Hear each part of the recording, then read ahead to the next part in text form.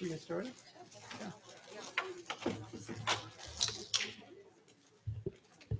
Well, good afternoon, and again, welcome to Cancer Center Grand Rounds. Last year, I think we had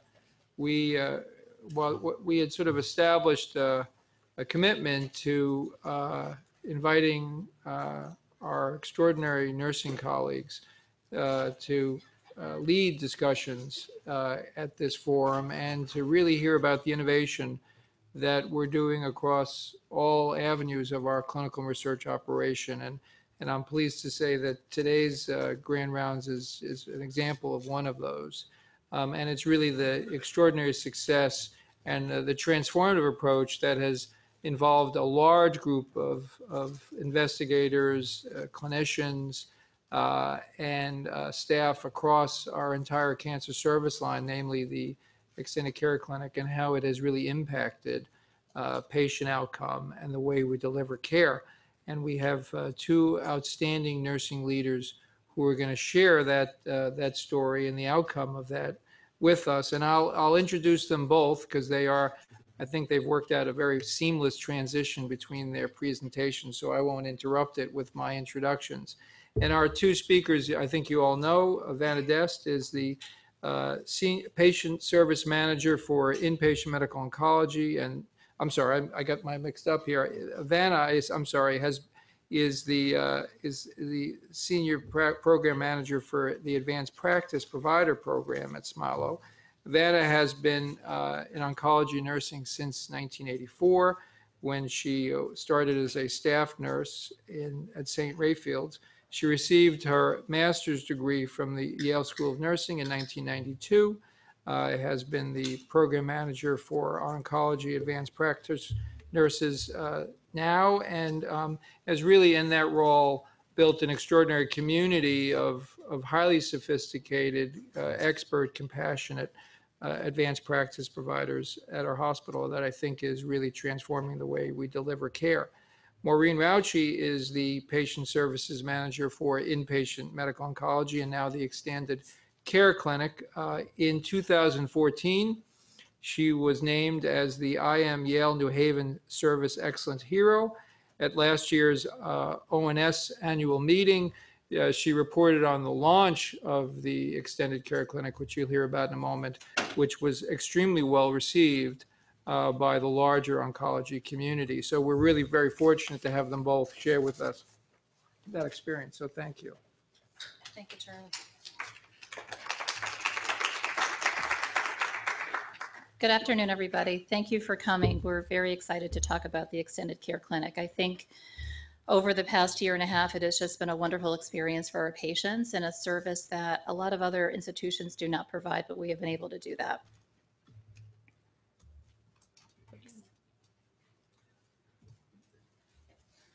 So just the session objectives outline driving forces triggering the Oncology Extended Care Clinic, describe the multidisciplinary approach to implementation strategy, review the lessons learned, and we have learned a lot of lessons and we continue to keep learning as time goes on, and discuss outcomes and future direction of the ECC.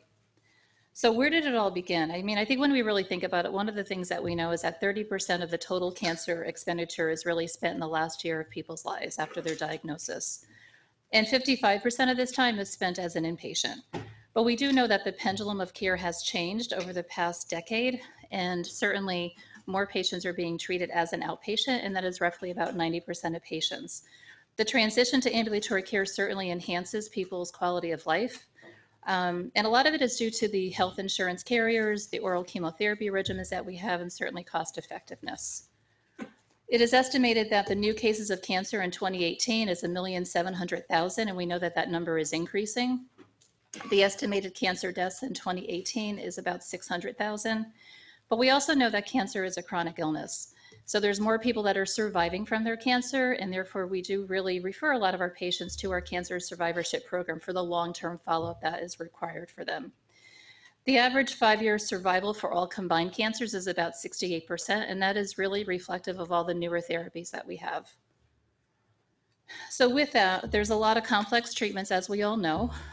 There's a lot of treatment-related effects. There's increased survival, and patients really have more urgent and emergent needs, where before they would actually access the emergency room department for that, which would lead to hospital admissions. The ED staff is wonderful. They're highly trained when it comes to emergency situations, but when it comes to oncology management, it is one of the things that they lack, especially when it comes to chemotherapy, immunotherapy related effects, disease progression, oncologic emergencies, and then fevers in the immunocompromised patients.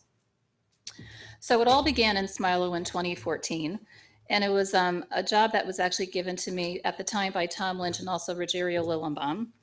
And we really felt that there were too many patients that were being admitted during the course of the daytime, both on NP11 and NP12. So I contacted IT. We really looked at some qualitative data to really see exactly what was happening there. So we reviewed the ED data for a 5-month period of time, beginning the beginning of January through the end of May of 2014. And during that time, there were 391 oncology patients that presented to the Yale New Haven Hospital ED. And with all those patients, 90% were admitted. So I think regardless of maybe what the issue was, because they had cancer, because it was more complex, maybe not sure about the management, they were automatically admitted. 62% of those patients actually arrived to the floor between the hours of 9 and 5. So technically, we could have been seeing those patients in our outpatient setting. And then unfortunately, the average length of stay once they were admitted was 6.74 days, which we know also it drives the whole cost of healthcare. Not to mention their quality of life of being in the hospital. So most hospitalizations really resulted from their disease progression. Chart review demonstrated that many patients could have been treated in the ambulatory setting. I would say it was probably about 50% of those patients. The ambulatory setting treatment would require pharmacy, infusion, and also palliative care support. So this is just a schematic that really kind of looks at what those patients were admitted for. So you can see dehydration was about 20%, disease exacerbation, failure to thrive was about 14%, fever, neutropenia was about 13%, altered mental status was 12%, pneumonia, dyspnea was 10%, and abdominal pain was 10%. And these are the most common admitting diagnoses. So we really did a very thorough chart review that really helped to look at that. So fever, dehydration, altered mental status, abdominal pain, pneumonia, and dyspnea. So we put together how we were going to look at this. So this was really kind of our project phase that we had. So the first step was program design. Next was development of the infrastructure, create a robust education plan, go live, and evaluation and monitoring. So in terms of the design and infrastructure, I set up a task force to determine current practices amongst the disease teams. And on that task force, we had practice nurses, nurse coordinators, APPs from both solid tumor and hematology disease teams. We established guidelines that we had presently and what we were kind of moved towards in terms of actually developing another plan. The urgent visit program would have access to urgent palliative care, as well as pharmacy, and actually priority access to infusion chairs. Patient and caregiver calls were escalated to the practice nurse and to the APP to determine exactly where they would be able to go, whether they needed to be escalated to the ED or whether they would actually come to our clinic. The patient caregiver calls were escalated to the practice nurse and APP. We did have EPIC optimization, so when patients were actually going to be coming in as a priority visit, we actually named that in EPIC, so we were able to track that over time. The urgent visit hours were from 7:30 a.m. to 3:30 p.m. If we did it too late in the day, if we needed to get a CTA maybe for someone who was going to be a rule out for P, it would really be too late. So we kind of had that cutoff of 3:30. The plan of care would be established after the patient was evaluated. Some patients were able to go home and other patients really did need to get admitted or maybe even escalated their care to a higher level by going to the emergency room. The education plan, the urgent visit initiative needed to be communicated with various members of the team, certainly patients and caregivers. We needed to be able to communicate that we do have this kind of virtual urgent visit. So we did that by signage, we did that by just verbally telling the patient, and also for the new patients that were coming into the system, telling them about the program at that point. We had to educate the intake and clinical secretaries. So we have an in-basket telephone triage guideline. So there were certain criteria that patients would be escalated to the ED, which included altered level of consciousness, acute onset of dyspnea, acute onset of chest pain, uncontrolled bleeding, and certainly anything that we felt was really unstable to be in the clinic, we would escalate to the ED. Nursing was also educated, as well as the providers, including the APPs, the oncology fellows, and the physicians. In terms of go live, we started the program on July 31st of 2014. Again, we worked really hard with palliative care as well as the infusion areas and pharmacy to really be able to support our patients that were coming in for an urgent visit. And this is what we looked at. So we launched it August 2014, and we actually followed the data until March of 2015. So the APPs, and I have to really give them a huge shout out for their, they're really accepting of this program and really making it work. Because I think what they did during that period of time has really paved the way to what we have right now with the extended care clinic. So the APP saw a total of 401 priority visits, which is huge. It was about 18 visits per week, and out of those patients, only 21% were admitted. So I think when Maureen takes over in terms of what we do now for the ECC, you're going to see that there's a lot of correlation with that. The impact on the ED visits really didn't make that much of a difference. It was only about 5%, which kind of told us something, that we really couldn't sustain this program during those 8 hours or even really 6 hours that we were actually seeing those patients. So in terms of evaluation, patients were seen as urgent visits only were admitted 21% of the time in comparison to the 90% that were being admitted that actually went to the ED first. So it did suggest that the urgent visit program can reduce hospital admissions, and that was really what our goal was. The 8-month results demonstrate a consistent number of oncology patients still going to the ED, but we knew that we really couldn't sustain things within the clinic, and there was a lot of different reasons for that. So in order to achieve sustainability and reducing patients presenting to the ED, we felt that we needed an urgent care program that required a much higher level of dedication and support. And through that, we developed a business plan for a designated oncology urgent care. And with that also went the acceptance of the oncology care model, which is a program that is actually supported through Medicare. Again, I just would like to give a special thanks to the APPs who really made all this happen and really paved the way to what we have today. So for those of you that don't know what the oncology care model is, it was a program that we actually had applied for. We were one out of 187 hospitals that were actually accepted nationwide. We started our involvement July 1st of 2016, and that will go until June 30th of 2021. It's a value-based program for Medicare patients that are receiving chemotherapy, really to help to increase the services that we provide for them. And with OCM, we were able to build a business model for the start of the extended care clinic. So this was our timeline for the ECC, and as you can see, it's really pretty robust. It was really 10 months. And I have to say there was a lot of work by so many people that went into this to make this happen. So July 2016, we started the planning in terms of space, the workflow, and everyone knows that it's on NP12. It was actually the amenity suite, which is right across from the inpatient unit. In September of 2016, we started recruitment. So I have to say, we have 4 APPs, we have 5 RNs, and 5 PCAs. And in terms of the APPs, we have a really nice complement of both oncology and ED experience. In December 2016 was the construction. February 2017 was the communication, in which we really kind of took a roadshow. And we went out to all the different areas, really talking about what ECC was going to be all about. And our opening day was on April 3rd of 2017. Excuse me. So Maureen is going to take over now and really talk about what ECC implementation is and what we have for today.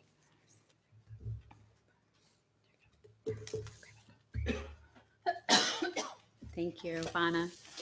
So as Vanna mentioned, we were really ready to get to work. So we embarked on a 9-month rapid turnaround implementation period, which for all of you who know on work groups, that's a really tight time frame to build a unit, staff a unit, et cetera. So we did this very strategically. We identified the key stakeholders, built our multidisciplinary teams, which was a planning team, defined our work groups, and we created our timelines and deadlines that we held truly firm to throughout the process.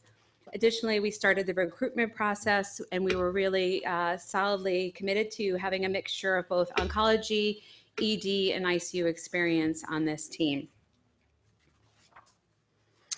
So to do this, we created 7 primary work groups. These include a logistics team, which defined the location of the ECC, scheduled all the meetings, set the time frames. We were really fortunate that we had some underutilized space, which is unheard of these days, but we did have some underutilized space that we were able to take over and repurpose to use for the ECC. We had our capital improvement team, which collaborated with finance, created the cost center, and built the budget for the unit. We had an Epic workflow group that built the department in our medical record as a hospital outpatient department. This allows, when a patient is admitted to an inpatient unit, for their orders to flow right through. So for ease of process for the patient, it works very well. So our Epic team worked with us on that. We also created pathways and algorithms that would streamline the care. We had a clinical workflow group. We collaborated with laboratory medicine, so all of our labs could be treated as stat labs, similar to when our patients would be in the ED. We worked with the pharmacy for a dedicated Pyxis and pharmacist. We collaborated with diagnostic imaging, social work, and consult services such as cardiology, ENT, and surgery, just to name a few. Most importantly, we worked hard to have access to our vital rapid response team. So this was a new venture for rapid response, and it actually took a few really healthy conversations to get them on board. And they agreed to access this and use this department and service us because we're really a hybrid unit. So while we're deemed an ambulatory unit, some of our patients there are truly inpatient and being admitted. So it was a hybrid unit. They were willing to come on board, and it has really served us very well and ensured patient safety in the unit. So we are very appreciative of that collaboration. We also had a day in the life scenario set up. So this was spearheaded by our service line educator. This group included all multidisciplinary partners and consult services. We also partnered with our Patient Family Advisory Council and had members of that team participate in the day of the life with us. So we truly had the voice of the patient at the table prior to opening the unit. Orientation was another group, which included a comprehensive group to ensure APPs, RNs, PCAs, and BAs all had the appropriate clinical rotations through both inpatient units as well as ambulatory. And again, our recruitment process ensured that we had a well-bred mix of ICU, oncology, and ED experience. Last but not least was our staffing and scheduling work group. So this is actually an example of the RN staffing and scheduling group for anyone who's familiar with looking at grids for staffing and scheduling. But it again included APPs, nurses, and PCAs. So given the retro review that Vanna had discussed about oncology ED volume, it showed that the majority of the patients were seen between the hours of 9 a.m. and 5 p.m. We used that data to build our master staffing plans, and it still holds true today. So the majority of our patients in the ECC are seen between 11 a.m. and 5 p.m. And so we have overlapping coverage for nurses and APPs between the hours of 11 a.m. and 7 p.m. So that's an example of that, and it holds true for all the services, APP, RNs, and PCAs. These staff cover 16 hours a day, 7 days per week, 365 days per year. As with any project, the final and most important part of the process was to create a comprehensive communication plan. This included key stakeholder education to both physicians and fellows in hematology, medicine, surgery, GYN oncology, nursing, and all other hospital interdisciplinary partners, including security, lab, social work, etc. We provided the education through a variety of vectors, which included roadshows, staff meeting presentations, and printed materials. This is an example of a tent card that we used as one of our multifocal ways of educating folks on who we are. So this is the front of the card, and it included important information about who we are.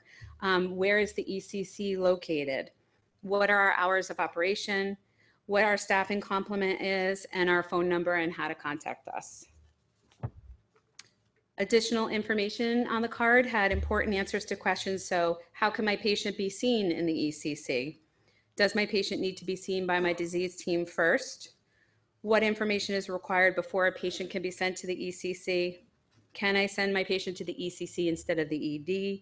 And examples of patients who could benefit from the ECC, including those requiring supportive care or symptom management for issues such as neutropenic fever, hydration, or onc emergencies and pain management, just to name a few. We really wanted to keep it concise, something user-friendly where the most important questions could be answered. Feedback was very positive about the tent card. Last but not least, we were finally ready to open the ECC, which we did on April 3rd, 2017. And you can see some of our staff that were a part of that process in that photo. So implementing the ECC. The ECC is an absolutely beautiful space with tons of natural light. It is located on the 12th floor in what used to be the high amenity suite. So it's the corner of the building with lots of natural light. In this photo, you can actually see one of the rooms with some of the nursing staff. We have occupancy for 6 patients at a time within 2 beds and 4 chairs. And our patients are prioritized for tests and procedures with the same urgency as those that are in the emergency room. This allows us to provide urgent care to our sickest patients in a timely fashion. Additionally, patients in the ECC are seen by appointment only. It's not a walk-in clinic. And while we've had a few instances where that has happened and we've managed it, our goal is that they're made by appointment and have our patients evaluated by their team first whenever possible. So to make an appointment, the primary provider calls the ECC with the referral. The patient is triaged through the APP and an appointment is made. Our patients arrive from home, clinic, or one of our care centers throughout the state of Connecticut. This slide shows our 1-year anniversary data. So on March 31st, we celebrated our first year. At that point, we had seen a total of 2,634 patients, and of those patients, there were 1,452 unique individual patients. The percent of patients that were discharged to home was 69%, which is outstanding given the number of patients when they go to the ED that were actually admitted. So the fact that we were discharging 69% to home was really a true success. And that holds true to today, you'll see on the next slide.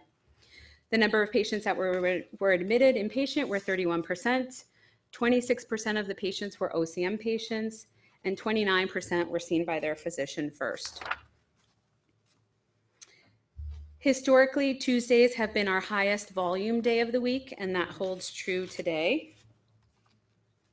Arrival time, the highest arrival time is between 12 and 5, as we've discussed earlier, which is held true ever since the retro review of the emergency room data and still holds true today.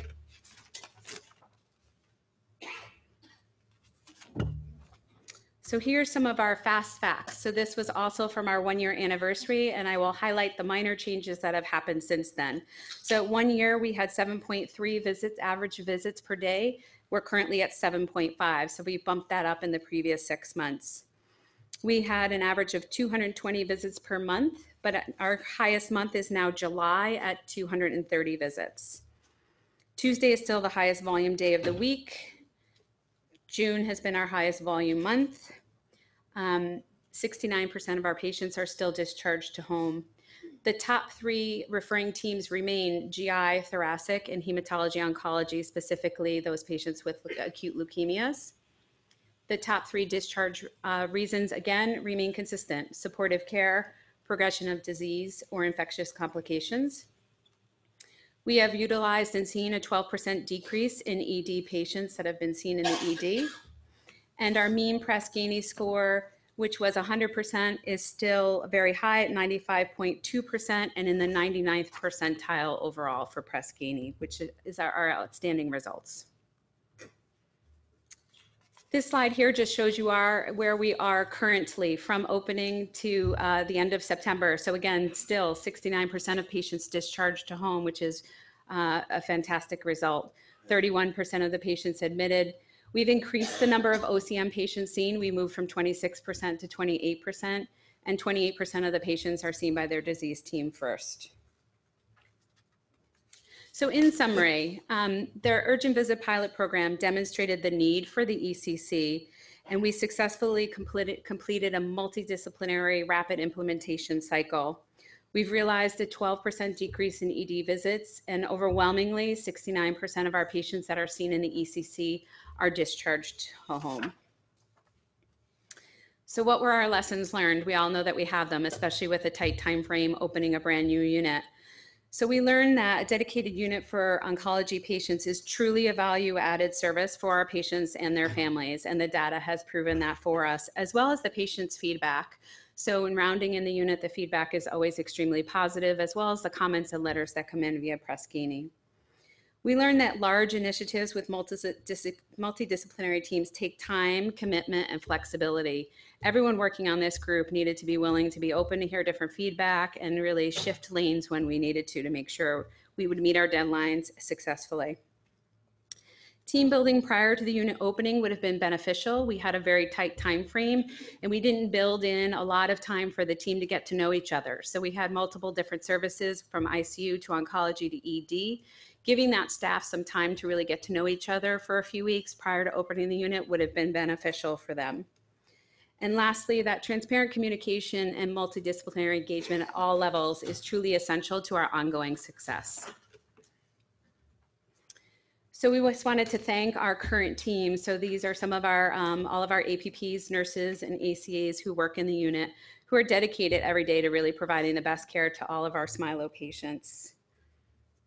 And then this was our original work group who worked to open the ECC, who we couldn't have done it without their collaboration.